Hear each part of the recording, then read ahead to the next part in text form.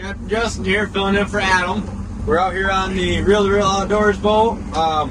Had a really good morning up at the point. We fished, we started at 120, took it all the way to like, 6s. Then we started out at like 190. It was pretty good all day for us. We had a Mountain Dew Blinky spoon on a high diver. That went a couple times.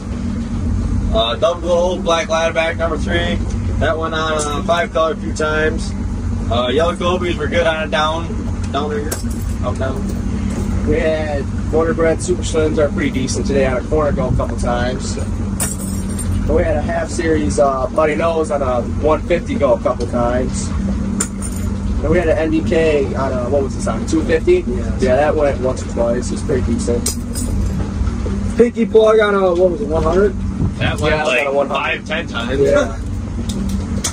Yeah. Sold on a high diver, 140 back. Green Hulk on a, I think 125, went a couple times.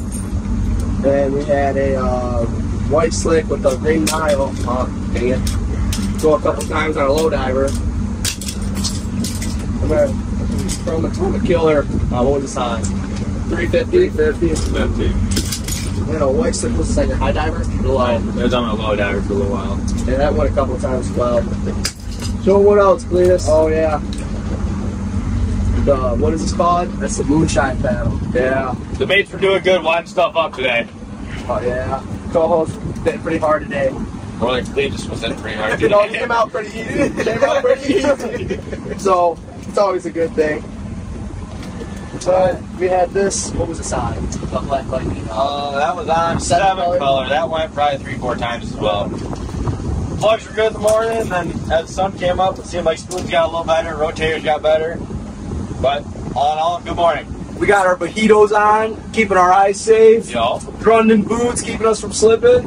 Thanks Aqua Traction for our target man for our lures here. That's about it. Good morning.